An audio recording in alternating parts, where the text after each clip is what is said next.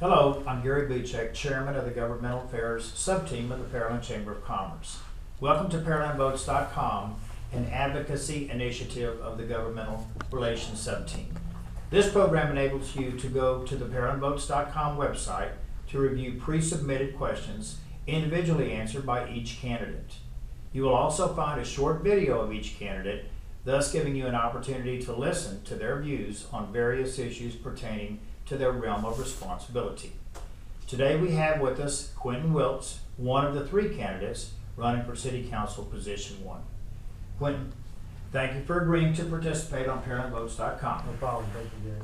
Tell us a little bit about your background and your involvement in the City of Pearland. Well, thank you for having me today again. I am currently a project manager for a global energy solutions company.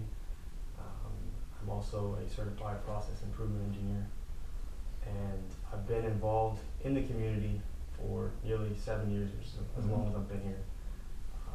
Been actively involved with the Chamber of Commerce on the board of directors. I'm the current chair of the Pearland Parks and Recreation Beautification Board, and I've also donated a lot of my time and commitment to various local community organizations. I'm a proud husband, a father, and a man of faith in this community. Good.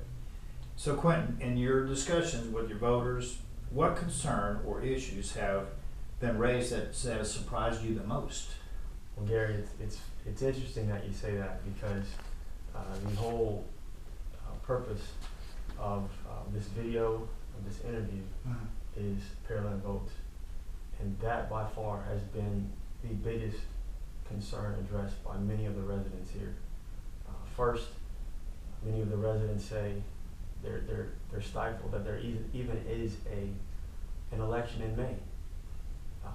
The other is, depending on where some of our residents do live, they don't even know if they have the ability to vote. And that is troubling to me and to many of our citizens, not just voters here in this community, because whether or not you have the power to vote, you do live here, and you do affect the lives of all the citizens here. Absolutely. So what are your suggestions for trying to deal with this?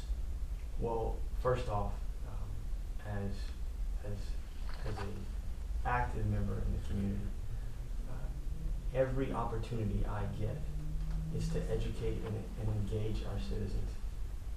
I don't think that it is a lack of ambition to get out and vote. I truly believe that people do not understand and need to be educated as to what they're voting for. I think that is the ultimate way to increase our voter participation and increase our engagement in the community. Quentin, thank you for participating today and allowing your voters to learn more about you and your platform. Thank you so much. Thank you very much, Gary. Please remember to exercise your responsibility to vote on May the 11th. Early voting begins April 29th. Tell all your friends and all your family to get out and vote. I am Gary Buchek. Thank you for using PearlandVotes.com.